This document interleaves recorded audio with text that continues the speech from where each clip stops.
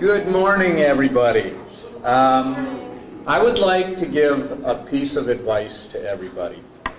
If you are ever going to go into the kitchen and get ice out of the ice cube tray, and Bob Green has gone in and got ice before you, make sure you take a good look at that tray before you spill all the water all over your legs from it. Hey, at least I filled it. And I emptied it. All right, well, welcome everybody. Happy Father's Day to everybody. And let's go ahead and stand and sing our first hymn, number 516, I Love to Tell the Story.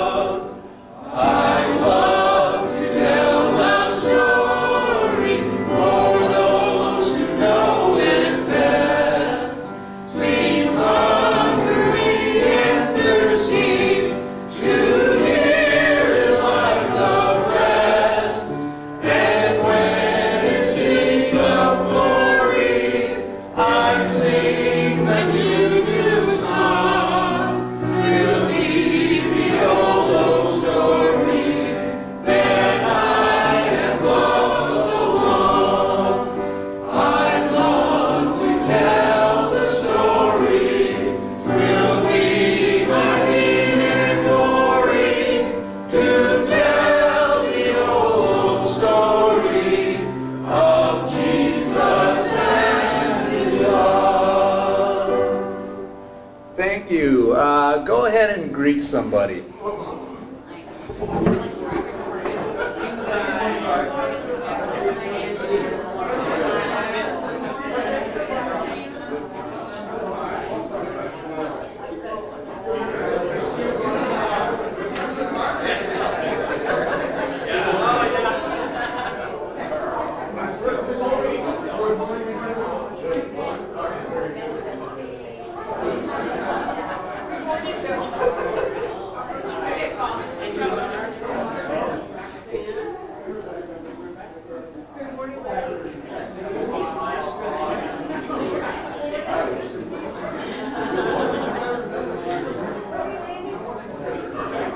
Okay, if we could have our seats, please. And let's pray.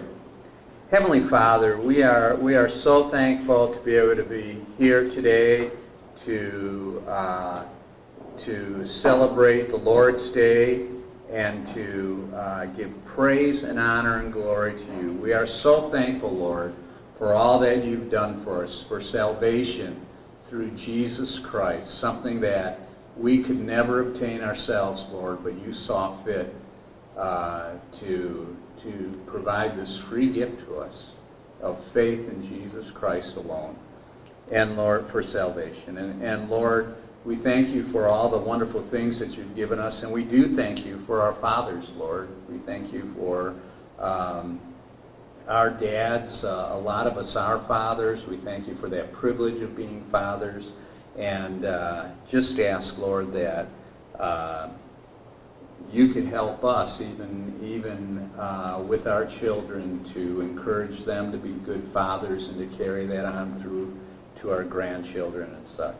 Now, Lord, we ask for your blessing on our services today. We pray all this in Jesus' name. Amen. All right, let me go over some announcements. We do have a church picnic that's planned for the 23rd. Is that next week? Next week. And you promise? And I promised that we deacons would figure it out. And we didn't do that yet, so I'll send an email out saying exactly what we're going to do. But we do know this. It'll be after the morning service, so there won't be an afternoon service next week. Bring something to cook on a grill, and also a pass-around plate. And then if you have any games like beanbag or bocce ball or whatever, bring that too, and wherever we're going, we'll have a fun time. So that's our church. Chairs. What's that? Chairs. Oh yeah, and you'd probably want to bring a couple chairs too. And then also next week on Thursday, Friday, and Saturday from 9 a.m. to 5 p.m. we're having a church garage sale. We've done a lot of cleanup around the church, and there are some items here at the church that were just too nice to get rid of, so we thought, let's have a garage sale. We've done this before. And the idea is, if anybody wants to participate in the garage sale, we'll be setting up the garage sale on Wednesday from 3 to 5, and then the garage sale is Thursday, Friday, and Saturday from 9 to 5. And then Saturday, if whatever you had brought doesn't sell, you have to take it home with you Saturday night, because by 5 around, well, after the garage sale's over, so we're talking around the 5:30 area. And the idea is that anything we make is going to go to the general fund of the church. And the ladies have also asked if, even if you're not planning on being a part of the garage sale, we're looking to have cookies that we can give out. So if anybody can drop off some cookies, homemade preferably, and we're going to have juice and stuff like that. And this is, it's an opportunity for us to get rid of some of the stuff we have in church, and certainly it'd be a fellowship opportunity, but it's also a way to try and get people to come in the door and actually see the church and be able to hand a flyer out to them about the church or track, and such. So it's a good community outreach event too. So if you're interested in participating, you can see Kim or Janet about it. And then let's see, in July, on July 13th, we have our next ladies' book study on Saturday from 10 to noon, going through the book of Ephesians. And then on the 14th, we're having communion that day at church. And then also on the 14th, we're having our quarterly business meeting during our afternoon service. And we did have a special business meeting, was it last week? Last week to talk about vote on some proposals that we had to put into the Constitution. We've had those posted for 3 weeks, and every one of the proposals did pass. and we did include it in, so that we will now update the Constitution and put those in. But in our meeting, we discussed a couple other things that we felt needed to be part of the Constitution too, and really there are a couple items that help spell out a little more of the role of the treasurer and the clerk. These are deacons' positions, and we just wanted to better define them. And so we have those proposals posted on the bulletin board, and they'll be posted for the next 3 weeks, and then we'll have our business meeting, and as part of that business meeting, we'll vote on these proposals too. Okay? And then our July church picnic will be on July 21st, and we'll try to get that planned out a lot more in advance. Those are our announcements, I believe. Anything else? And so let's go ahead and sing another hymn. Hymn number 283, There's Power in the Blood. We can remain seated for this one. 283.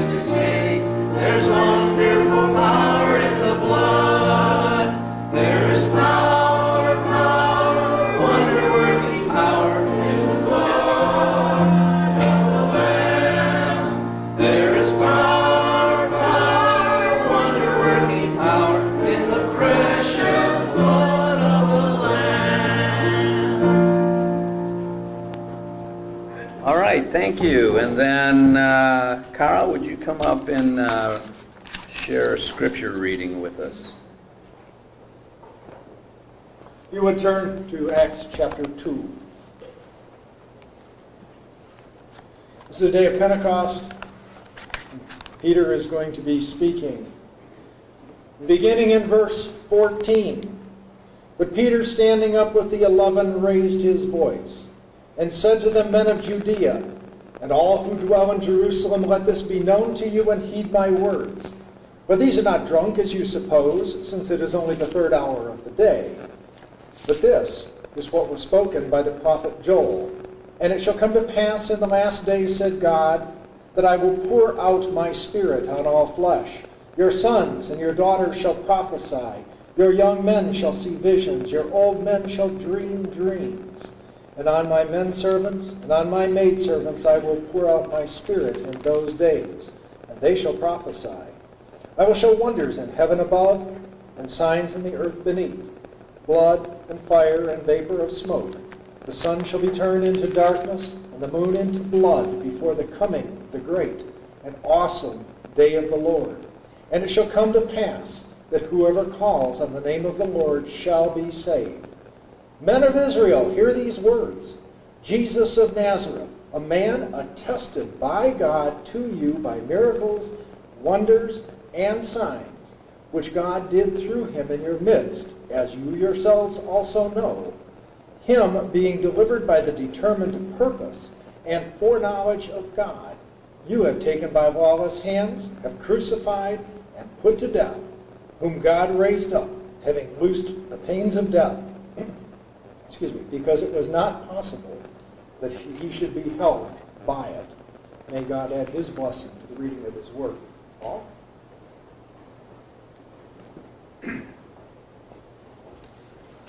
All right, let's sing another song, and we'll stand for this one, hymn number 539, I Will Sing of My Redeemer. 539.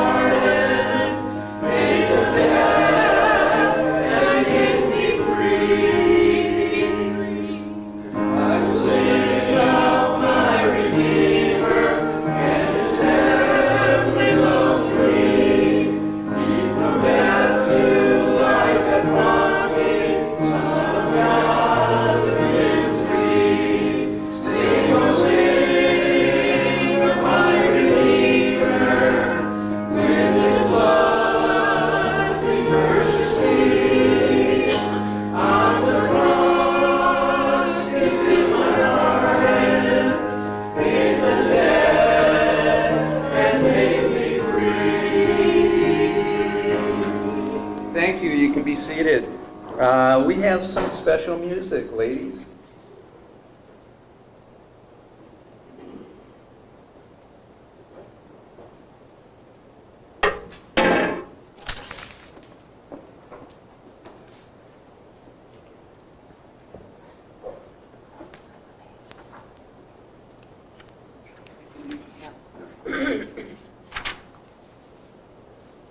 For a long time. Go ahead.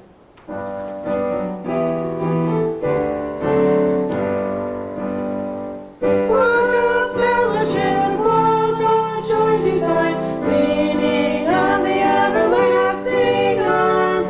What a blessedness, what a peace is mine, leaning on the everlasting arms.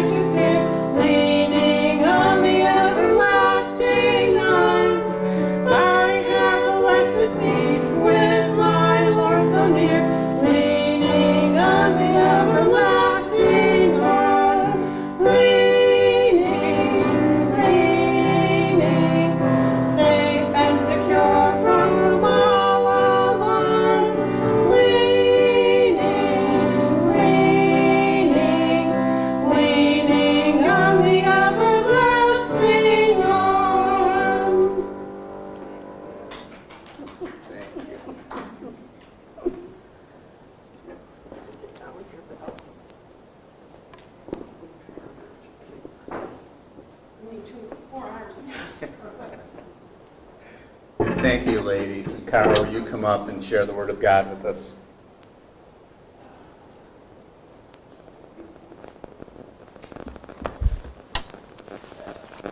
A couple things.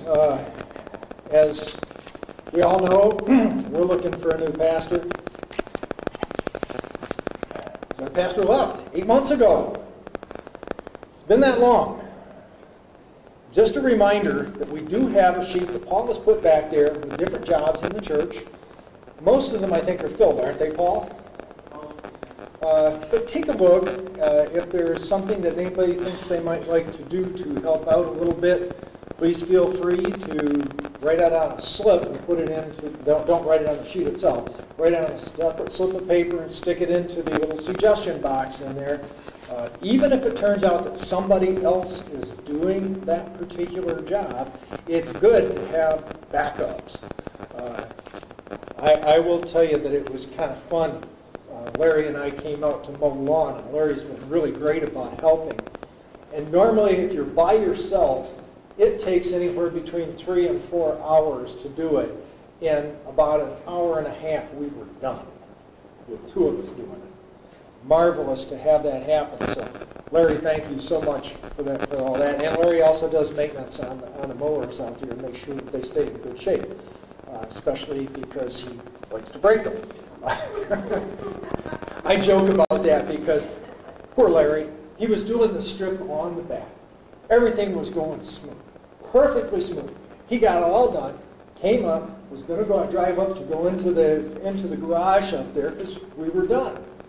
And as he went, all of a sudden something dropped, flipped off the bottom of it. And he kept going, and there's a blade that just laying off to the side. The bolt that held it just snapped. We have no idea what. He didn't hit anything. It just snapped. But I like to harass him that he managed to break it. So just keep in mind, though, that we still need jobs, and keep in prayer that we will find the right person for a pastor. If you would, please turn to John chapter 5. I want you to keep your finger there, but for a while, in a little bit, we're going to take a look at a couple of other passages. One of the things that police officers in particular really need to have in many cases are witnesses to what goes on. You have a traffic accident, and I can tell you, myself, when I was working, Carl, Bob, we could tell you how many times you got there were 2 drivers, nobody else, and you get, you did this, and it's your fault, no, it's your fault.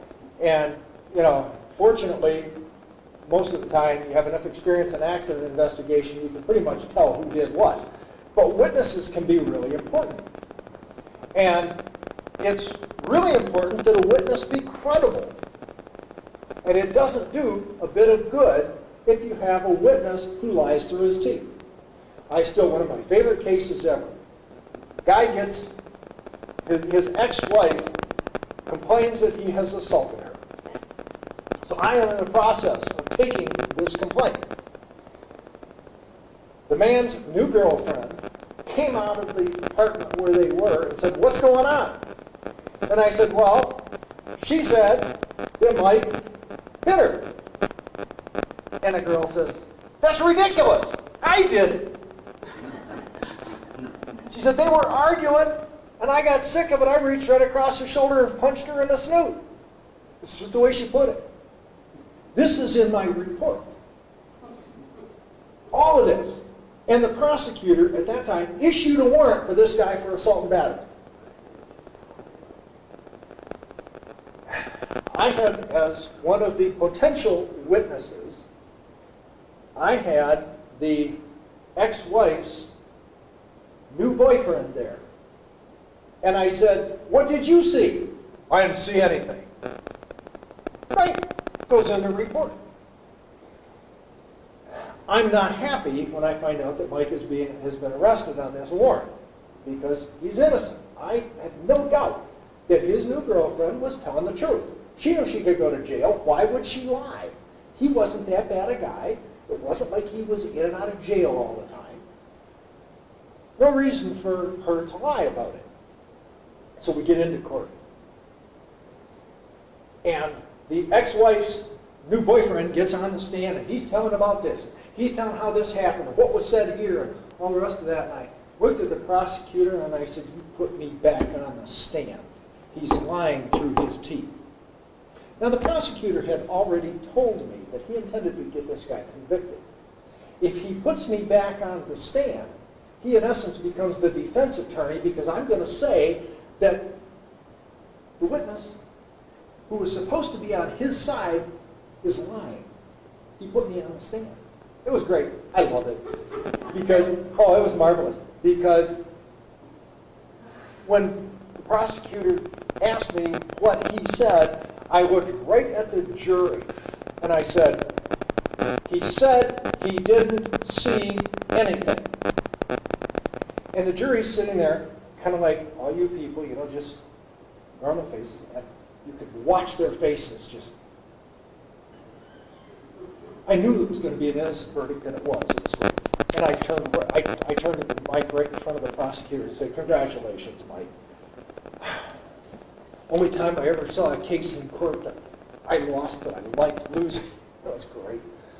But witnesses are important, and credible witnesses are important. Witnesses that lie through their teeth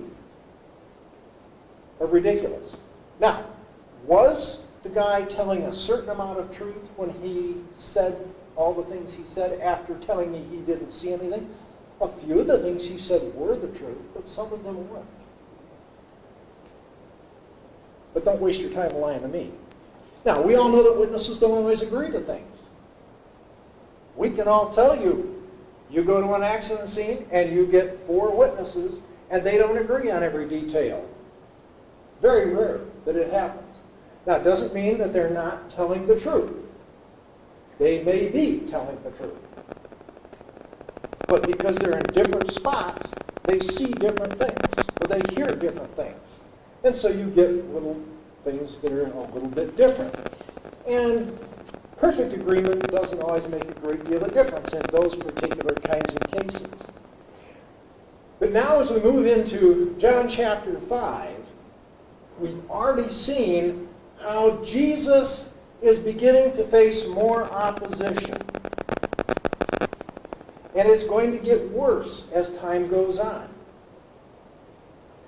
And I don't know how you would take things, but I occasionally listen to clips of some of the false teachers around. And I told you about the one that he said, do you want to know what God looks like?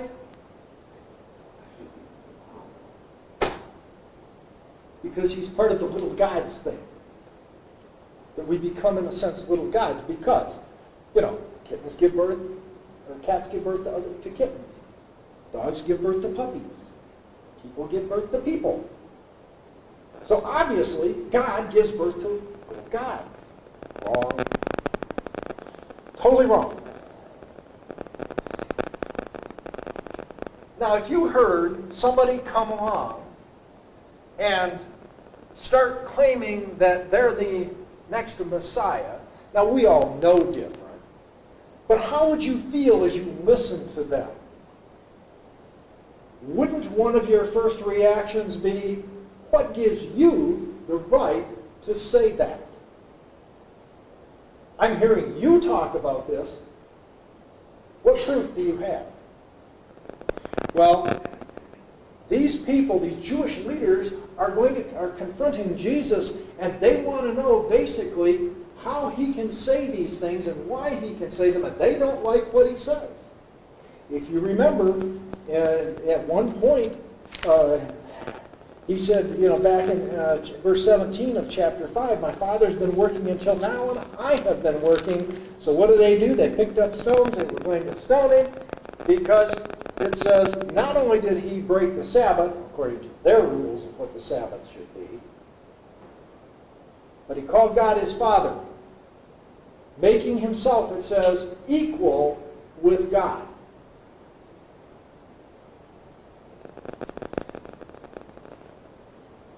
And Jesus will go on to talk to them about this, he says, most assuredly, the Son can do nothing of himself, but what he sees the Father do, the Son also does in like manner. And he goes on about all of this. And then we get to verse 31, which is, this is where we're going to see a number of witnesses to Jesus, and every one of these witnesses is important. And while there may be some differences in the way they approached things, all of those witnesses are in agreement.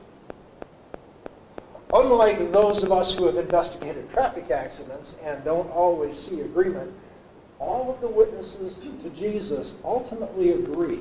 They may come at it from different angles, but they all agree.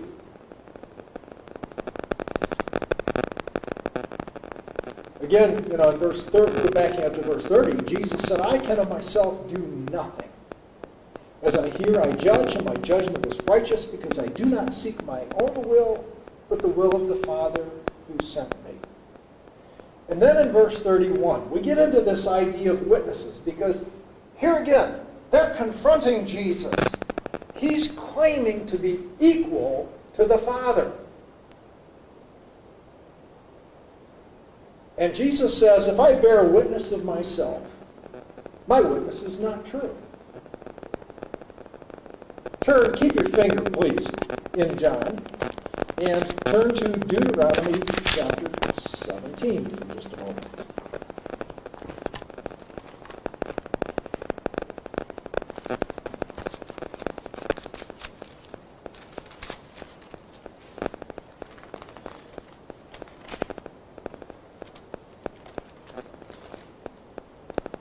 In Deuteronomy chapter 17 and verse 6, it says, whoever is deserving of death shall be put to death on the testimony of 2 or 3 witnesses. He shall not be put to death on the testimony of 1 witness. So when it comes to murder convictions, you have to have at least 2 witnesses, and you can see the same thing in Numbers chapter 35. Flip to Deuteronomy chapter 19. A few pages over.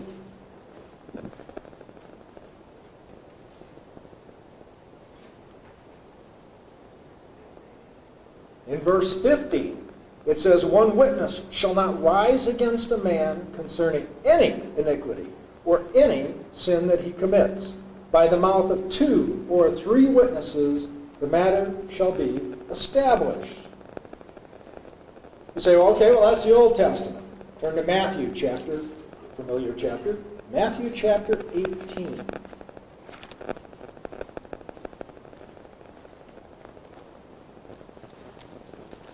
Well-known passage on church discipline.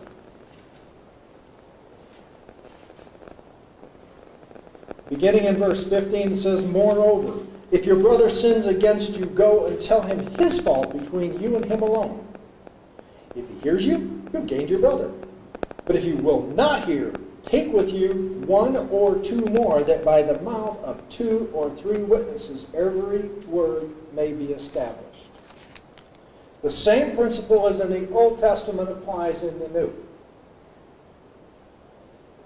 In fact, later Paul will say you don't even receive an accusation against an elder unless there are 2 or 3 witnesses. So when Jesus says that his witness, if he witnesses, he said, if I bear witness of myself, my witness is not true. What he's really ultimately saying here is if I witness, if I'm the only witness, my witness is not true. And actually, there are some translations that put that in there. If I only bear witness of myself, my witness is not true. And Jesus will go on to say, there's another who bears witness of me, and I know that the witness which he witnesses of me is true. Now, if you were to look at the next verse after that, you would think that relates to John the Baptist. I don't agree with that. I think that particular thing relates to God the Father, which we will again see later. But turn to John chapter 8 for a moment. Keep your finger in chapter 5. and turn to John chapter 8.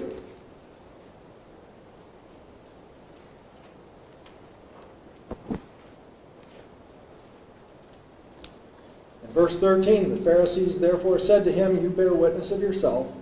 Your witness is not true." Jesus answered and said to them, "Even if I bear witness of myself, my witness is true. For I know where I came from and where I am going, but you do not know where I come from and where I am going. You judge according to the flesh. I judge no one, and yet if I do judge, my judgment is true. For I am not alone, but I am with the Father who sent me. It is also written in your law that the testimony of two men is true.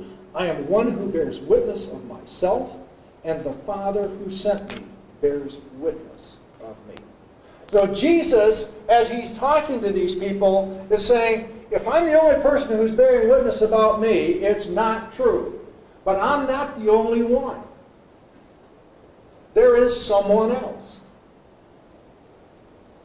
And in particular, he starts off with John the Baptist. Now, I mentioned the Father, but that will come back later. But he says, "You've sent to John, and he's borne witness to the truth. Yet I do not receive testimony from man, but I say these things that you may be saved. He was the burning and shining lamp, and you were willing for a time to rejoice in his light." John had been ministering for some time. He's baptizing with the baptism of repentance. He baptized Jesus, even though Jesus was sinless, because Jesus, I believe, is identifying with his people because he is going to take our sins upon himself. They've heard John preach. John hasn't always been nice to them. Now, at one point he says, "Who told you to come and repent?" A little sarcasm in some sense there. John can be very strong, and Jesus can also be very strong. It's interesting, one of the passages that was read this morning that Bob had read in Sunday school, where Jesus called a person a hypocrite for what he said. He could use some pretty strong words.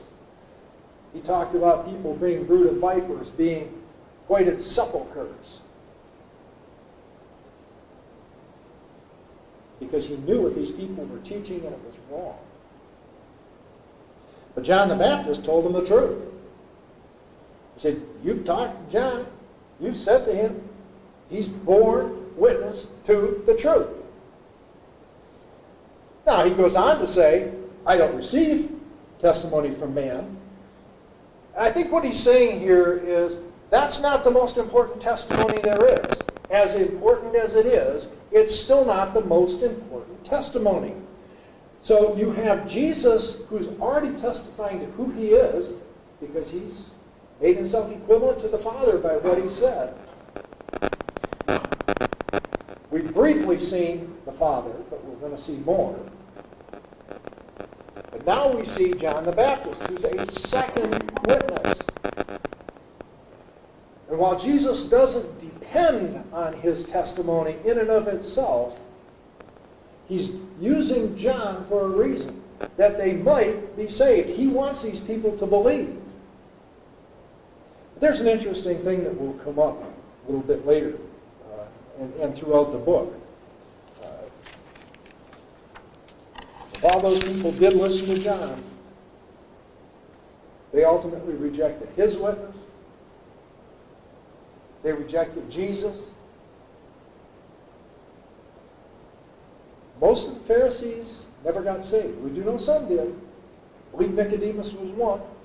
And in Acts it tells us about, there were some others, although names aren't given, but there are a few.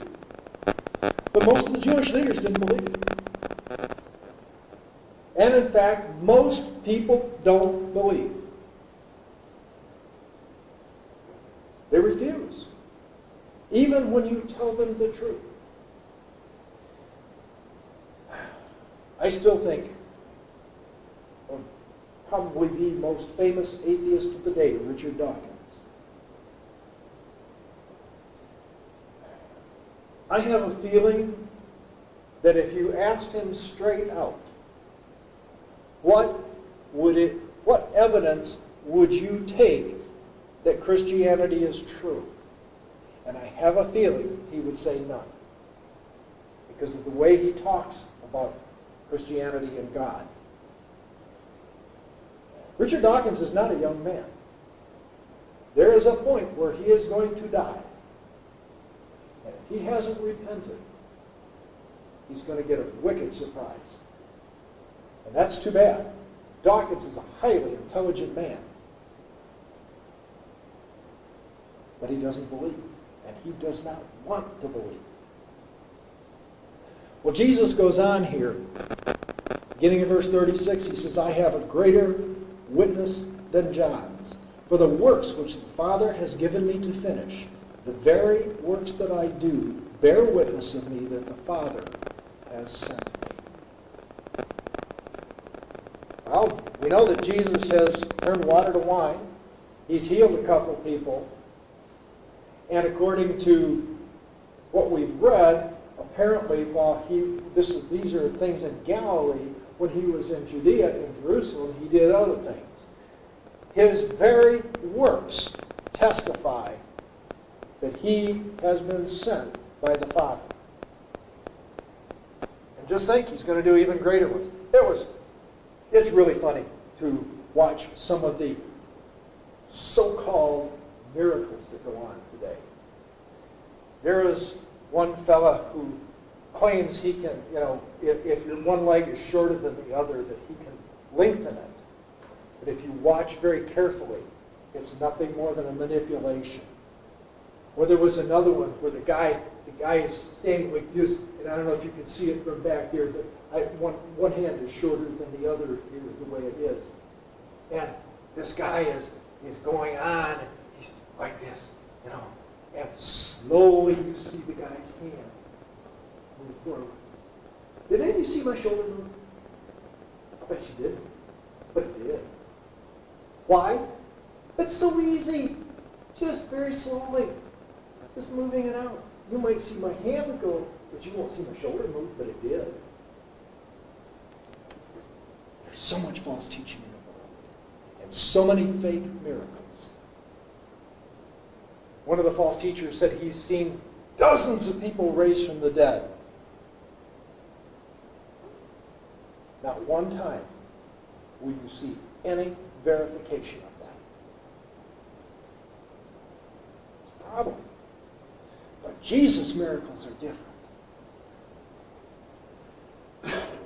Pastor Wagner, you commented, I don't know how many times, whenever Jesus confronted a demon, all he had to do was say, come out, and it came out. I just love watching one of the so-called demon slayers today. A person will be rolling around on the stage, and person, when I count to 3, demon has to come out, and they'll count to 3. And they'll count to 3 a second time, and a third time. Demons don't listen. Yeah, okay. Got a problem with that. But Jesus' works are different. When Jesus does things, it's evident. I mean, when you turn, anybody here want to turn water to wine? Wow. That's not an easy thing to do.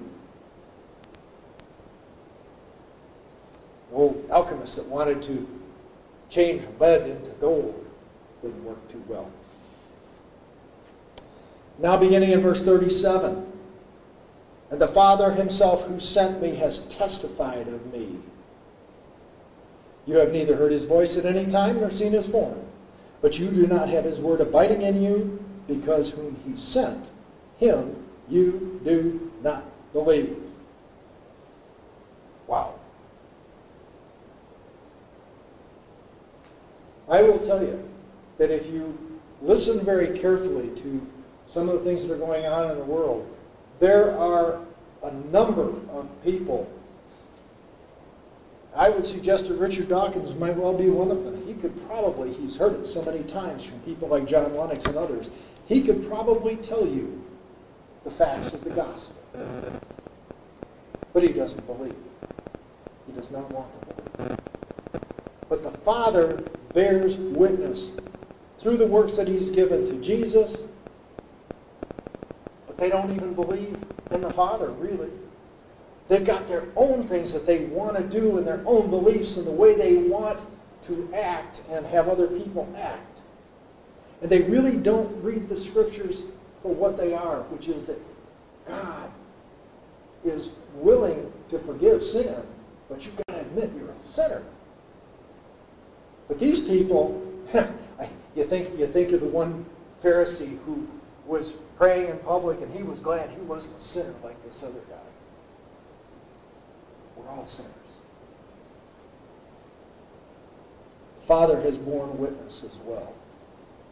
Verse 39, you search the Scriptures, for in them you think you have eternal life, and these are they which testify of me. But you are not willing to come to me, that you may have life. I do not receive honor from men, but I know you, that you do not have the love of God in you. I have come in my Father's name, and you do not receive me. If another comes in his own name, him you will receive. How can you believe who receive honor from one another, and do not seek the honor which comes from the only God? Wow. The Pharisees, the Sadducees, they'd read the Scriptures, they'd search the Scriptures, but didn't really believe the Scriptures. And I find this interesting because Jesus puts it very as plainly as He can. You do not have His word abiding in you, verse 38. Because what He said, you don't believe. And He even said, you're not willing to come to me. I think if you take a really good look, and we've referred to this numerous times, Paul's done it, and I've done it, and I know Pastor Wagner's done it in the past, when he was here. Romans chapter 1 makes it very clear that human beings reject the truth. That's simple. We reject the truth. It's only when the Holy Spirit comes and convicts us of sin, righteousness, and judgment that anybody comes to believe. Again, I said I define depravity just a little different than some people because while some people think they talk about an inability to believe, but I think the inability comes from an absolute unwillingness to believe. People hear the truth, but as sinners they say, I don't want that. I don't want that because that makes me responsible. I don't want it. And they will not come. And no human being will ever come unless God works in his heart and life. That's simple. It's just not going to happen. Jesus confronts him. He says, you are not willing. These people, he said, you want honor from one another. But you don't seek the honor that comes from God. This is kind of interesting because it says the honor that comes from the only God. And there's one particular version that says it comes from God alone. But if you actually look at the Greek, the word only actually modifies the word God. It is the only God. It is the place where true honor comes from God and God only. Great, we honor people. It's not necessarily wrong to honor people in certain circumstances, but we cannot put them above God.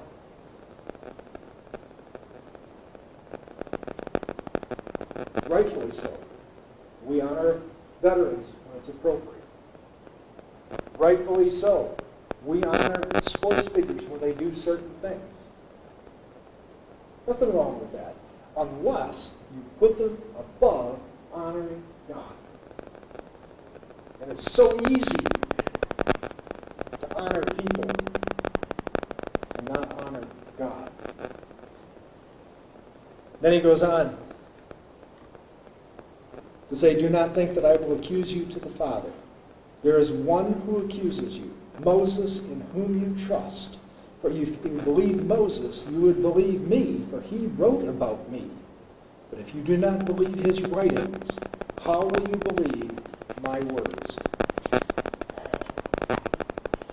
For over a 17-month period, excluding, of course, all of those interruptions, or what includes all the interruptions that we had for things like Christmas and all the rest of that stuff, we went through the whole concept of the importance of the Old Testament. And unlike some of our scholars, whom I happen to disagree with, I truly believe that the Old Testament points to the Messiah. Now, that doesn't mean, again, that when the person who wrote Kings put it together, that everything in Kings directly refers to the Messiah. But God, in his wisdom, gave us Scripture as a whole with many different things throughout that did directly, or at least to some degree indirectly, pointed to the Messiah. But he gave us types and characterizations of the Messiah. And he gave us Jewish history to show us that, yes, God created man, man sinned, and God needed to fix that. And he was going to do that through his Messiah, who he planned even before the foundation of the world. He planned for all of this to happen and how it was going to happen, and that all of the things in Jewish history throughout just didn't cut it. Paul's been going through dispensationalism and the concept of the dispensations. And if you look at all of these things, up to the time of Noah, people didn't do such a hot job, and God flooded the world. After that, people wanted to build this huge tower up to heaven, and God confused the languages. Mankind still messed up. God wound up giving the law.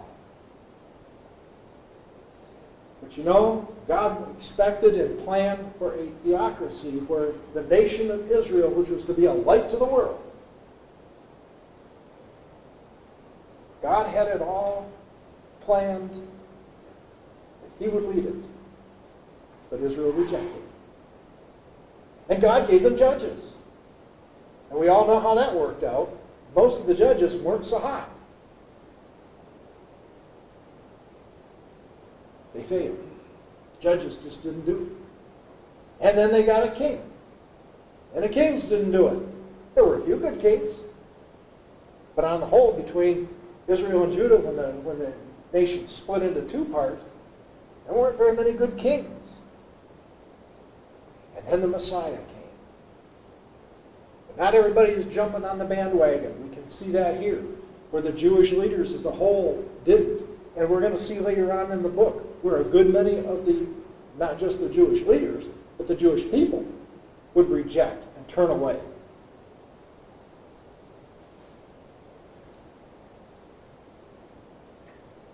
Jesus here refers to Moses in Luke 24, which we've referred to numerous times. Jesus not only referred to Moses, but all the Scriptures when he told the disciples on the Emmaus Road about himself. But there are plenty of witnesses to Jesus. Jesus himself is a witness and a true witness. Not the only one, however, because you have the Father. You have the works that Jesus did. You have the very Word of God. And particularly, as Jesus pointed out through Moses, witnesses to Jesus as to who he is. And when Jesus said, later in the book, before Abraham was, I am, you can count on it. It's the truth. Jesus would then say later, I am the way, the truth, and the life. We've looked around, and I know we've talked about it many times, things in Sunday school, church services, and so forth. That things in this world are not necessarily too good right now. But there will come a day when God will take care of it all. It's going to involve some things happening Paul's going to be talking about a lot of that when he gets to a Sunday school class on Revelation. There are going to be some not so nice things happen in this world as God judges things. That reminds me of one. I was actually reading a book the other day, and it's 5 views on inerrancy, and one of the people thinks that there's this big controversy between God, who ordered Canaanites killed as the Jews entered the land, and the Jesus of the New Testament, who says we should love our enemies. I think there's an underlying belief that when you say that it's a problem that God ordered Canaanites to be driven out or killed, because God did say, in fact, he would drive them out, not just kill them, but drive them out. That makes the assumption that they don't deserve it.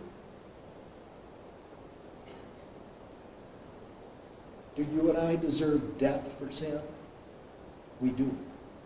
But God, in his mercy and grace, sent his Messiah, Jesus Christ, so that we could be saved. And he gave us plenty of witnesses to the fact that Jesus is the Messiah. He is the truth. As he said, I am the way, the truth, and the life. You can't get much more plain than that. Jesus will continue to make it clear as we go through the book, as we'll look, Lord willing, next week, the feeding of the 5,000 and others. God has given us this book for a reason, so that we'll study it, read it, understand who Jesus is, come to him. And one of the things that we should do is bear witness to him and who he is. It's part of what we should be doing. We should live it, and we should preach it as well. Let's pray. Father, we just thank you for this time in your word. We ask that you would put your blessing upon it, that our hearts and lives might be changed by it. We thank you for Jesus Christ, for who he is. That he truly is the way, the truth, and the life. Father, we thank you that you not only brought him into the world, but you gave abundant witness as to who he is. And we'll thank you for that, and help us in turn to be witnesses in our day and age. We ask it in Jesus' name. Amen. Paul?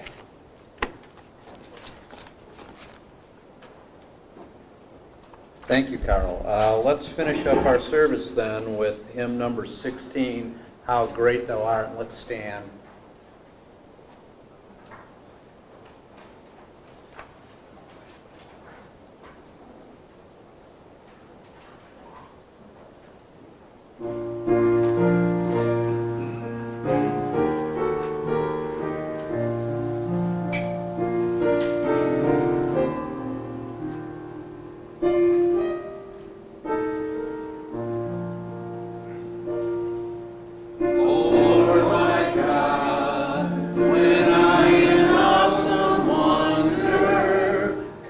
Say